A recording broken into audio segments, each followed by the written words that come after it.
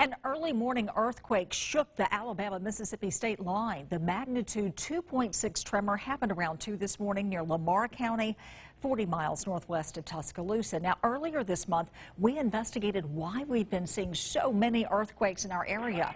In September, a 3.8 magnitude earthquake hit near the Alabama-Florida state line near Atmore, Alabama, and Jay, Florida.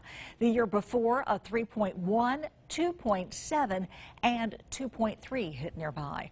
While today's quake was miles away, it's still in the realm of these seismic zones as mapped out by the Geological Survey of Alabama. The general idea behind it is that there is a fault network that moves through there. So there's a crack in the rocks underneath the surface, and these faults formed a very long time ago, and for the most part they remain dormant. But over time it's just kind of like an old house, if you want to think about it that way.